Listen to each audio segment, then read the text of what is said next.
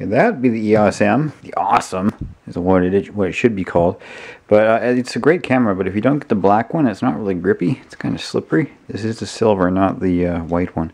I got this grip that goes around here, and you can just continuously add on to these things, right? Because there's like one piece here, and I could like put a grip on the other side and make a full cage that went around the camera, so that you're, you know, got one of those huge like double handle things that sometimes you see, just for getting good stable shots. I guess you could just use a coin, but it just attaches like a tripod, and then you're off to the races, I guess. Oh, that feels way better. This on the grip, wow, that just makes the deal. That just totally makes it look awesome. Oh wow, I just got a wicked shot of the 300 HS. Oh baby, come here. Yeah. There you have her. Another day at the barn. Just picking my bum. Actually, I gotta head off into town here pretty quick and run some errands, but for now, just another morning with the horsies. And Lexus there, and that would be Africa, and good old Snowbird.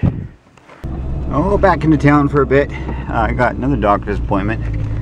Just a regular old thing, just making sure the old body's working and stuff. But man, he is dead today. It's like middle of week Wednesday. There's like nobody in town. Well, I've just landed in Normandy, World War II. We're ready to rock. Freaking steel boxes. Gonna take us to the basement. Never doomed. Sydney by the sea. We can have you. Watch where you're walking.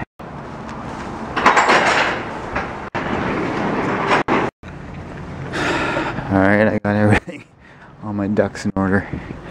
Time to go home. Now, what do we have here? We got more toys. This is a nice ball head, which should get some good shots, especially for low light photography.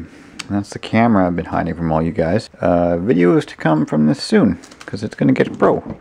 And then I got this little thing. You can get them for like $3 from China. It's just a remote release, so you can point it at the camera and do long exposures for night photography, or just if you want to take a picture from a remote. And then this is a Trackstar? Yeah, it's Trackstar.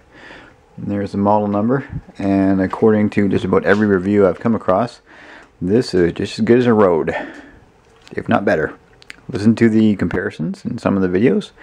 This one actually has a way more normal sound to it than a lot of people have the Rode mics, and when they talk to it, it just sounds weird, like it almost sounds.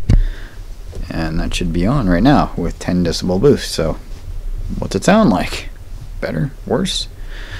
It also has a bass boost, which is here. That would be off. Bass boost is off right now. Bass boost is on.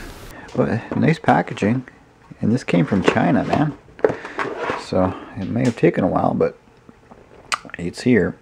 So this looks just a little bit more professional, if I must say so myself. Got her up there on the ball mount. As you can see, oh, what did I do? Did I just make it record? I took a picture. That's that. That's the Trackstar. So I'm going to have to play around with this. Look how smooth that tripod is. I could really do some cool shit with this. But yes, that's the start of the rig. As you can tell, I've got the grip here, that kind of thing. And I just took another random picture because the touchscreen on this I'm not really used to. And in order to take a picture, you basically just have to touch it. Anyways, moving on. And if that's the end, thanks for watching. I'm just playing around here and expect some video from this big sucker. So, cheers.